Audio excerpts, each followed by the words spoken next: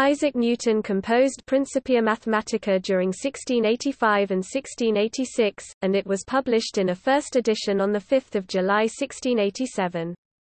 Widely regarded as one of the most important works in both the science of physics and in applied mathematics during the scientific revolution, the work underlies much of the technological and scientific advances from the Industrial Revolution, usually dated from 1750, which it helped to create.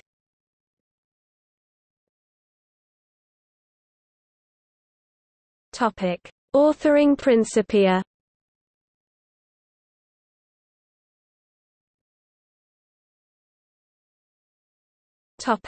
Work begins. Between 1685 and 1686, Newton had a very extensive correspondence with John Flamsteed, who was then the Astronomer Royal. Many of the letters are lost, but it is clear that Flamsteed was helpful, especially regarding Kepler's definition of Saturn. The publication of Newton's discoveries led to controversies involving English natural philosopher Robert Hooke, Anthony Lucas, mathematical professor at Liège, Francis Line, a physician in Liège, and many others. English astronomer and mathematician Edmund Halley attempted to mediate and get Newton to agree that Hooke deserved some credit for the invention of the rule for the decrease of gravity being reciprocally as the squares of the distances from the center. Halley acknowledged that although Hooke should be credited for the theory, the demonstration of the curves generated thereby belonged wholly to Newton. In a letter, Newton responded to Halley as follows: Sir, in order to let you know the case between Mr. Hooke and me, I give you an account of what passed between us in our letters, so far as I could remember, for 'tis long since they were writ, and I do not know that I have seen 'em since. I am almost confident by circumstances, that Sir Chr. Wren knew the duplicate proportion when I gave him a visit, and then Mr. Hooke, by his book Cometa written afterwards, will prove the last of us three that knew it.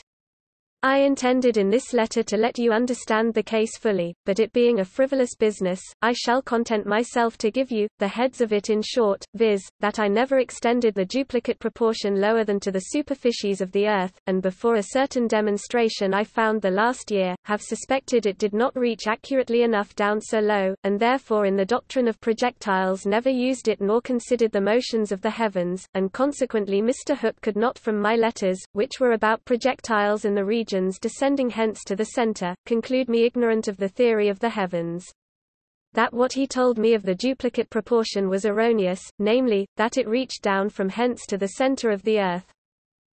That it is not candid to require me now to confess myself, in print, then ignorant of the duplicate proportion in the heavens, for no other reason but because he had told it me in the case of projectiles, and so upon mistaken grounds, accused me of that ignorance. That in my answer to his first letter I refused his correspondence, told him I had laid philosophy aside, sent him only the experiment of projectiles, rather shortly hinted than carefully described, in compliment to sweeten my answer, expected to hear no further from him, could scarce persuade myself to answer his second letter, did not answer his third, was upon other things, thought no further of philosophical matters than his letters put me upon it, and therefore may be allowed not to have had my thoughts of that kind about me so well at that time. That by the same reason he concludes me then ignorant of the rest of the duplicate proportion, he may as well conclude me ignorant of the rest of that theory I had read before in his books.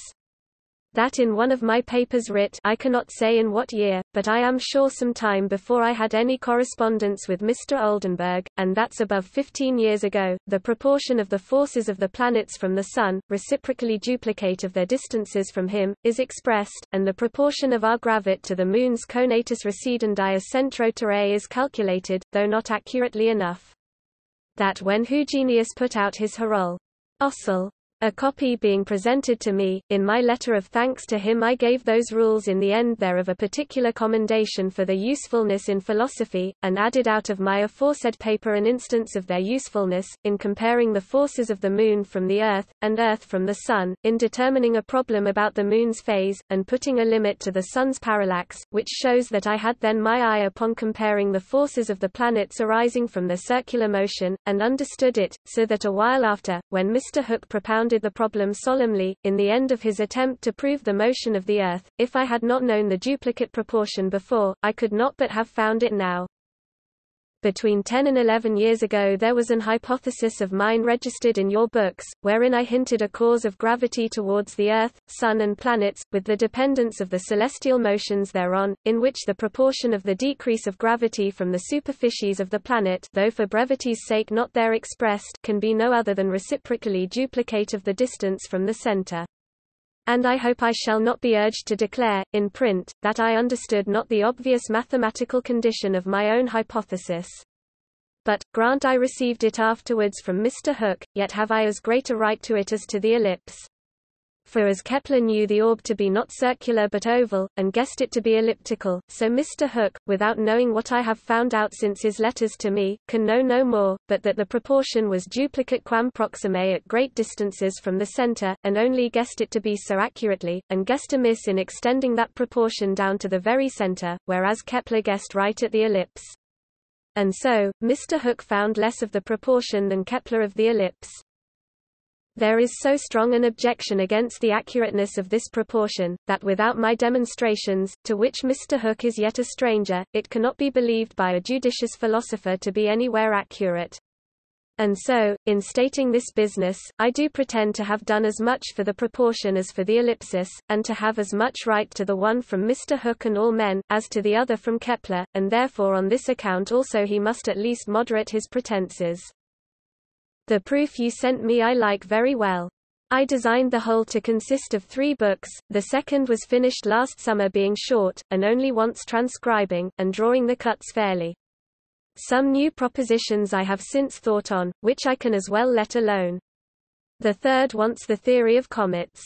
In autumn last I spent 2 months in calculations to no purpose for want of a good method, which made me afterwards return to the first book, and enlarge it with diverse propositions, some relating to comets, others to other things, found out last winter. The third I now design to suppress. Philosophy is such an impertinently litigious lady, that a man has as good be engaged in lawsuits, as have to do with her. I found it so formerly, and now I am no sooner come near her again, but she gives me warning. The 2 first books, without the third, will not so well bear the title of Philosophiae Naturalis Principia Mathematica, and therefore I had altered it to this, De Motu Corporum Libri Duo. But, upon second thoughts, I retain the former title. It will help the sale of the book, which I ought not to diminish now it's yours. The articles are with the largest to be called by that name. If you please you may change the word to sections, though it be not material. In the first page, I have struck out the words uti post hac dospator as referring to the third book, which is all at present, from your affectionate friend, and humble servant. Is. Newton. On 20 June 1686, Halley responded to Newton. I am heartily sorry that in this matter, wherein all mankind ought to acknowledge their obligations to you, you should meet with anything that should give you unquiet. After an account of Hooke's claim to the discovery as made at a meeting of the Royal Society, he concludes, But I found that they were all of opinion that nothing thereof appearing in print, nor on the books of the Society, you ought to be considered as the inventor. And if in truth he knew it before you, he ought not to blame any but himself for having taken no more care to secure a discovery, which he puts so much value on. What application he has made in private, I know not, but I am sure that the Society have a very great satisfaction, in the honour you do them, by the dedication of so worthy a treatise. Sir, I must now again beg you, not to let your resentments run so high, as to deprive us of your third book, wherein the application of your mathematical doctrine to the theory of comets and several curious experiments, which, as I guess by what you write, ought to compose it, will undoubtedly render it acceptable to those, who will call themselves philosophers without mathematics, which are much the greater number. Now you approve of the character and paper, I will push on the edition vigorously. I have sometimes had thoughts of having the cuts neatly done in wood, so as to stand in the page with the demonstrations. It will be more convenient, and not much more charge. If it please you to have it so, I will try how well it can be done, otherwise I will have them in somewhat a larger size than those you have sent up. I am, sir, your most affectionate humble servant, E. Halley. On 30 June 1686 the Council resolved to license Newton's book, entitled Philosophiae Naturalis Principia Mathematica.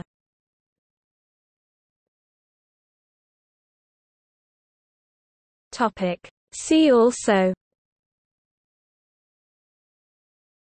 After the publication of the Amman Philosophiae Naturalis Principia Mathematica, Isaac Newton had his personal copy interleaved with blank pages to allow him space to make notes and alterations prior to publishing the second edition in 1713.